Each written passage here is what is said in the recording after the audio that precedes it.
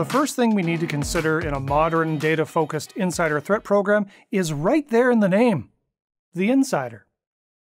Insiders can be employees, contractors, or third-party vendors who have authorized access to internal data or computing systems. A good security plan will already restrict access to data on an as-needed basis. For instance, those in engineering probably shouldn't have access to human resource data.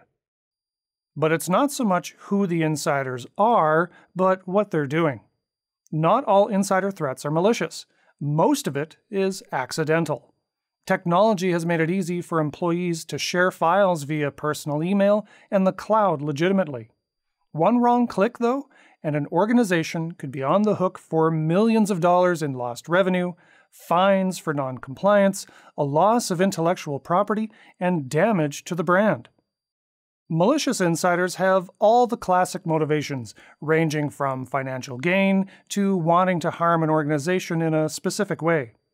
Hackers are sometimes forgotten as an insider threat, but once they gain access to a system inside, they qualify as an insider threat. But more recently, workforce turnover has accounted for more than half of all insider threat incidents. According to the U.S. Bureau of Labor Statistics, job turnover in the U.S. is at an all-time high, and that turnover creates risk. The simple act of changing jobs can tempt employees to take company data. Roughly 2/3 of employees admit to taking data when they leave. Some are merely trying to make their next job easier. Others believe the files belong to them because, after all, it's their work.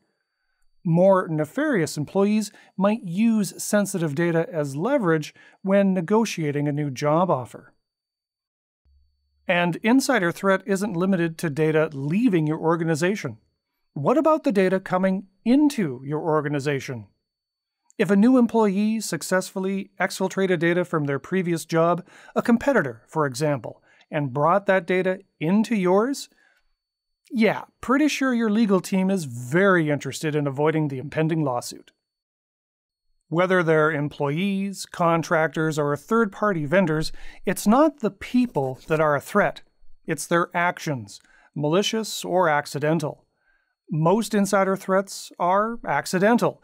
For those that are not, in addition to the classic motivations, employees are changing jobs at a record pace, and more often than not, when they leave, they take data with them.